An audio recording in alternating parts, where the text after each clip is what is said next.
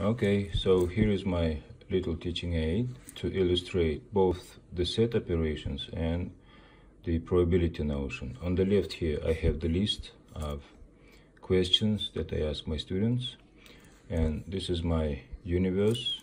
It's a square, and I'm assuming that I'm shooting at the square, and the bullet cannot hit points outside the square.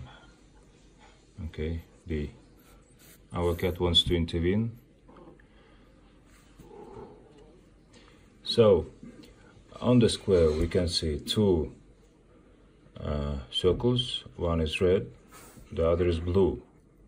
Okay, and what some students cannot imagine is that there is an intersection here, illustrated by this, and they confuse the area with the sets. And you have to go one by one through all these properties in order to explain and for them to understand. For example, the first statement, the bullet hit the universe, and this is a good opportunity to repeat what is the universe and one of the main postulates of the theory of probabilities, that the probability of the sample space or of the universe should be equal to 1. The bullet hit the universe. This is, they write here as S, and the probability of the universe is equal to 1. The bullet didn't hit the universe, and which means that in terms of this universe, the event that the bullet hit some point outside the square is impossible. This is an empty set, and its probability is equal to 0. The bullet hit the red circle. This is obvious. It hits this spot, which I denote A. Its probability is A, and there is nothing else to say about it.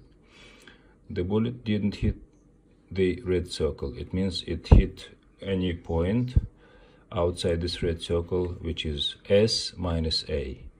It's the complement of A, and the probability of A is equal to the area of the square minus the area of the circle. It means this. The bullet hit both the red and blue circles. So this is the point where people confuse the intersection with the union sign. If we say it hit both, it means it hits this spot, both red and blue circles.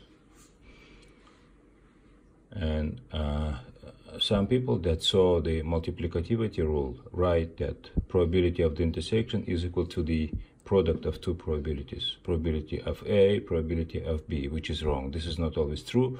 This is true only when A and B are independent.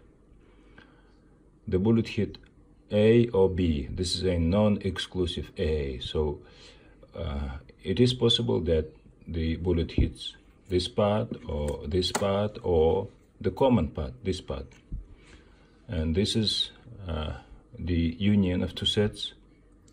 And then how do we find the area? Area in our case is probability. We add all of this, okay? Then we add all of this, I mean the blue part, and we notice that the common part, this part, has been added twice. So in order to obtain the true area, we need to subtract one of them, okay? So it will be probability of A plus probability of B less probability of the intersection.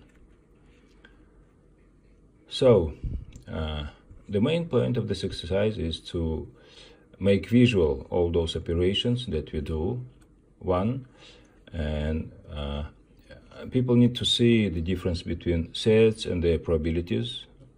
Often they confuse in the same formula. They write the set operations and arithmetic operations, which is wrong. And they need to see all this in one place. If they see like in one class one property, in the other class another property, then they don't correlate one with another, and all kinds of problems arise from there. Okay, thank you for this. Bye.